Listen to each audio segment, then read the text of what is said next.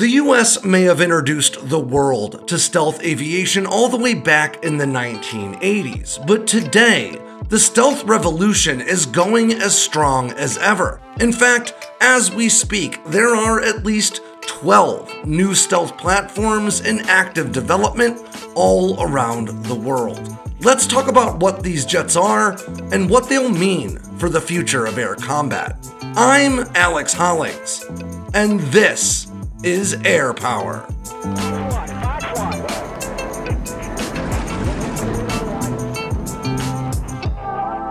America's 34-year monopoly on stealth aviation ended in 2017 when China's Chengdu J-20 Mighty Dragon first entered service. And although Russia was following pretty closely behind, today America's lead in low-observable aviation remains pretty significant. The US is the world's only nation with 2 operational stealth fighters, and it's also the only nation with a fleet of heavy payload stealth bombers. But the rest of the world is working toward closing that gap. Not only are 13 American allies now operating their own F-35s, but there are a bunch of new stealth platforms actively being developed within the secretive confines of R&D facilities all over the world. But before we dive into them, I want to be clear that stealth aircraft are subject to 2 very different kinds of information operations conducted by both hostile and friendly nations alike. Some try to hide their advanced efforts behind a veil of classified funding, while others will often overstate their technological or manufacturing capabilities, especially in relation to stealth, as a part of geopolitical posturing. As a result, there are sure to be some stealth aircraft in development that are widely under-discussed or reported on, and there are likely many others that enjoy much more media attention than they really probably deserve. So that's sort of my disclaimer that this list shouldn't be seen as exhaustive, and some of the aircraft on it, may not really deserve to be here. So, with all that in mind, here's a quick summary of all the stealth aircraft in active development today, and how they're intended to stack up against the relatively few stealth platforms that are already flying. And we'll start with the good old US of A, which currently has 3 new stealth aircraft in disclosed active development programs, 2 fighters and 1 bomber. The first fighter comes from the Air Force in the Next Generation Air Dominance program, which aims to field a replacement for the world's first operational stealth fighter, the legendary F-22 Raptor. This new jet will fill the air superiority role and be purpose-built to dominate air-to-air combat for years to come, even as new stealthy competitors begin to emerge. While few firm details have been released about this new fighter, the Air Force did acknowledge that a technology demonstrator has already flown, all the way back in 2020. This new jet is expected to be even stealthier than the F-22 or F-35, thanks in some small part to potentially using advanced radar-absorbent materials or because of the omission of conventional vertical tail surfaces. The NGAD fighter is expected to operate alongside a constellation of drone wingmen that will leverage artificial intelligence to execute complex operations after taking their cues from the NGAD pilot themselves. Up next is the Navy's new fighter being developed under the name FA-XX, at least for now. It's expected to emerge in the 2030s as a replacement for the FA-18 Super Hornet, and it'll fly alongside F-35Cs for decades to come. This program is expected to share a number of common systems with the Air Force's NGAD effort, though the aircraft themselves will almost certainly be different. An emphasis on modular system design in both the Navy and Air Force efforts will allow even dissimilar-looking fighters to share a great deal of commonality internally, and that's what we'll probably see out of the FA-XX, which is a few years behind NGAD. This fighter is also expected to fly alongside drone accomplices, and will almost certainly place a huge emphasis on increasing payload capacity and unrefueled range, all with an eye toward offsetting the strategic advantage that China's long-range anti-ship missiles have created in the Pacific. In other words, the Navy needs fighters that can fly off of American carriers and engage Chinese targets from far enough away that they don't turn the carriers into targets themselves.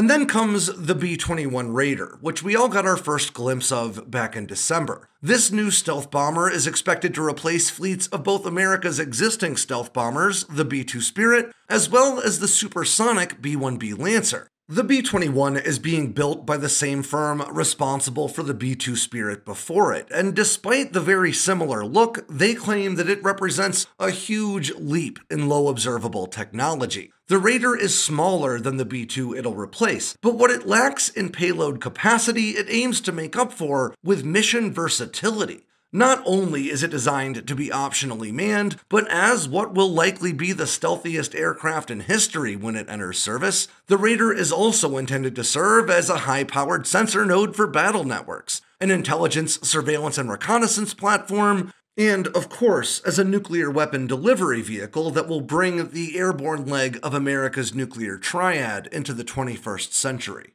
Now let's head across the Pacific to America's biggest global competitor, China, which was the first nation outside of the US to field its own stealth aircraft, thanks, of course, in no small part, to a whole bunch of espionage and intellectual property theft. Today, there are at least 2 stealth aircraft in active development headed for Chinese runways in the not-too-distant future. The first is the Shenyang FC-31, sometimes called the J-31 or the J-35.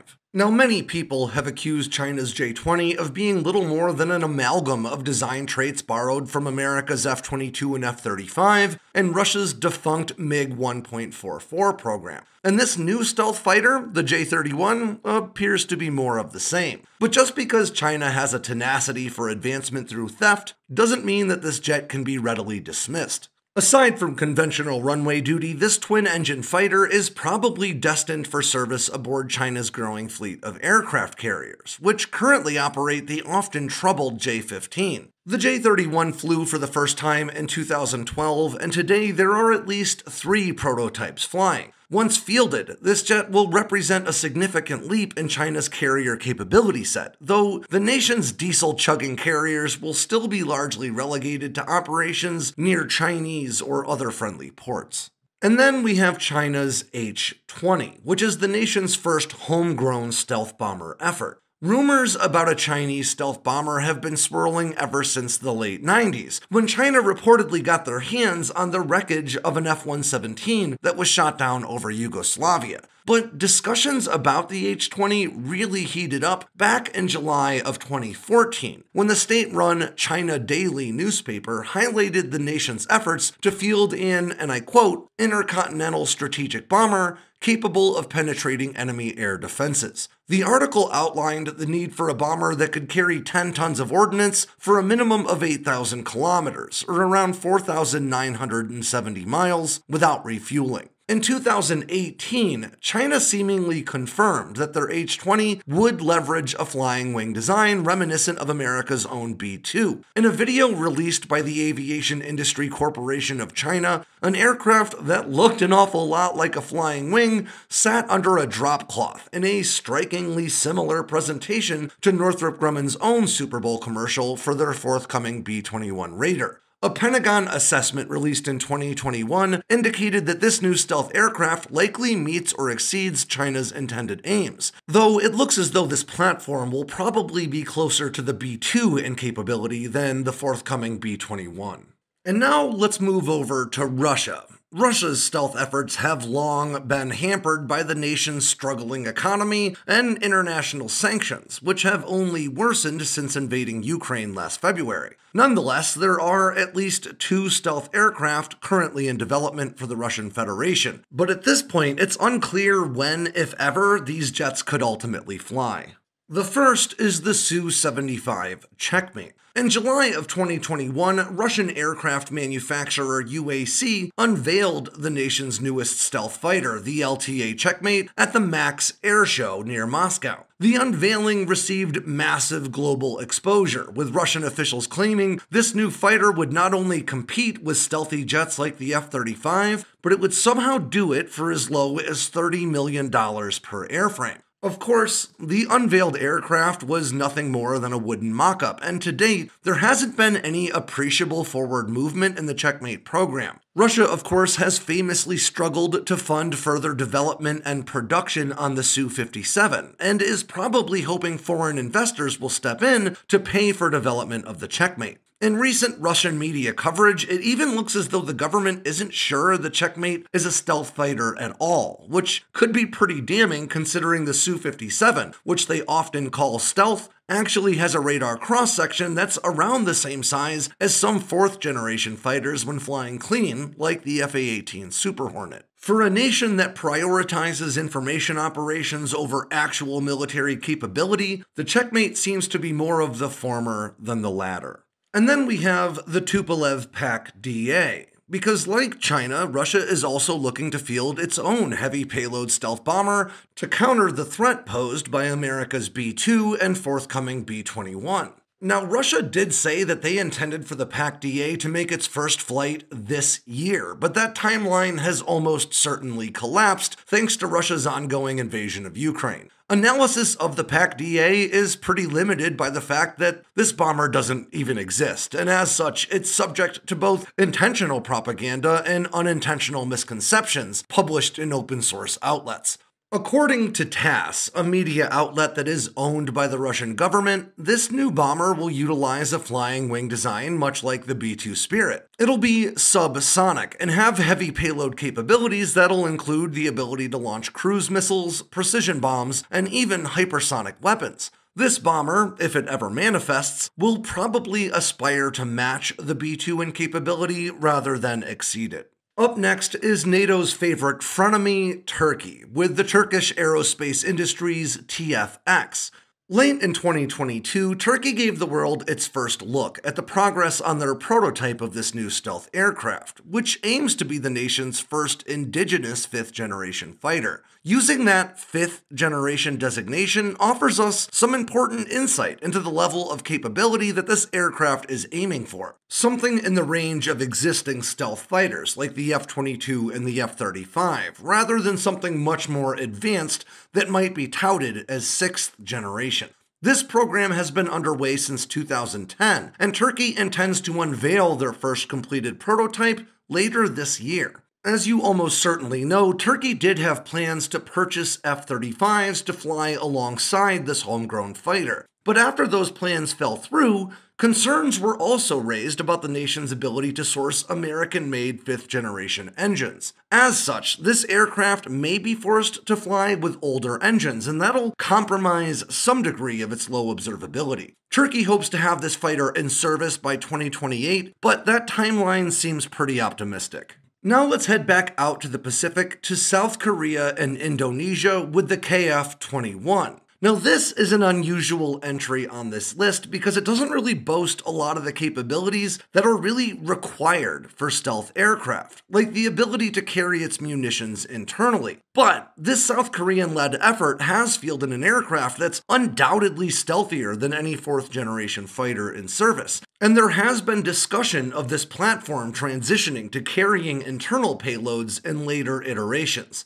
The KF-21 made its maiden flight in July of last year and conducted its first supersonic test flight just a few weeks ago. The KF-21 Block 1 aims to be an air superiority platform that'll replace the very dated F-4s and F-5s South Korea has in service, with plans for a Block 2 version to increase its capability set to make it into a truly multi-role platform.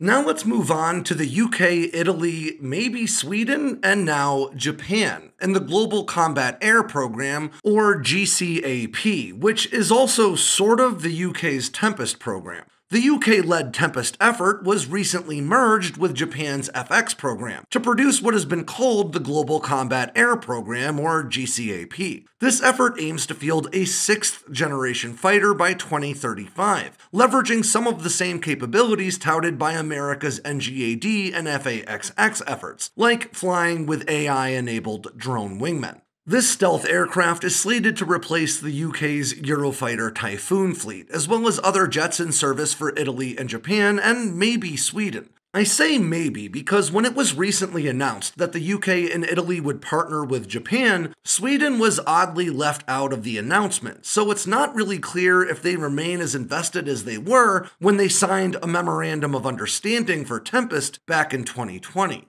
Like the American efforts, there are several new technologies mentioned as possibilities for Tempest, from adaptive cycle engines to directed energy weapons, but it's hard to say exactly what capabilities this fighter will bring to bear until the program has either matured or its actual maturity is disclosed. But it seems all but certain that this platform will be a real performer. And while we're talking European stealth fighters, let's talk about the Future Combat Air System from France, Germany, and Spain. Initially a partnership between just France and Germany that began in 2017, Spain recently joined this program that aims to also field a 6th-generation fighter, akin to those in development within allied nations like NGAD and Tempest. And like those fighters, this next-generation stealth aircraft will leverage drone wingmen that take their cues from the crewed primary fighter. The first test flights for the FCAS fighter are expected to take place in 2028 or 2029, but it's unclear if that goal is oriented toward a technology demonstrator that may or may not resemble the fighter's actual final design. Like America's efforts, this program has been touted as a system of systems, highlighting its focus on network connectivity and data fusion with uncrewed platforms. A full-scale mock-up of this fighter was unveiled in 2019, but as the Warzone noted at the time, that mock-up was probably a representation of one of a number of potential designs. And that brings us to our last entry for the day in India, in the Advanced Medium Combat Aircraft or AMCA program. India's first indigenous 5th-generation fighter reportedly went through the critical design review last December and aims to fly its first prototype in 2028. Once again, that 5th-generation designation gives us some insight into its ambitions, seemingly aiming to field a broadly capable stealth aircraft that leverages some degree of data fusion, but without the cutting-edge tech under development for so-called 6th-generation jets. India, of course, was an early partner in Russia's Su-57 Felon program, then known as the PAK-FA, but they bailed out on their Russian partners, seemingly as a result of its underwhelming stealth performance. But with China already fielding the J-20 and working toward fielding the J-31, India is invested in fielding a low-observable jet that can stand and swing with China's best efforts. It isn't uncommon today to find people arguing that the days of stealth are coming to an end, thanks to hypersonic missiles and advanced air defense systems. But the truth is, it seems far more likely that stealth will become much more prevalent in all military aviation applications, as costs come down and technology becomes more common. But as we've discussed in the past, stealth is not a capability that you either have or don't. It really denotes where you fall on the observability spectrum, either on the high observable or the low observable side. And as it gets cheaper to field aircraft on the lower observable side of that spectrum, we can expect to see more aircraft fielded that do. But it's important to note that the next generation of stealth aircraft will be even further down that low observable road. The F-117, the F-22 Raptor, the B-2 Spirit, and the new NGAD fighter are all called stealth, but they all actually represent different stealth technologies and different ways to leverage them. The fact of the matter is, stealth isn't going anywhere. But how stealthy you have to be for us to call you stealth? Well, that may just change in the coming decades. And on that ends yet another edition of Air Power from Sandboxx News. I'm Alex Hollings. Make sure you swing by sandboxnews.com today and every day for all the latest in news, entertainment, and motivation from all around the force. If you got anything out of today's video, make sure to click like and subscribe down below, and leave me a comment so I know what I should cover next. And of course, don't forget to tap on that bell icon so you never miss a drop from Sandboxx News.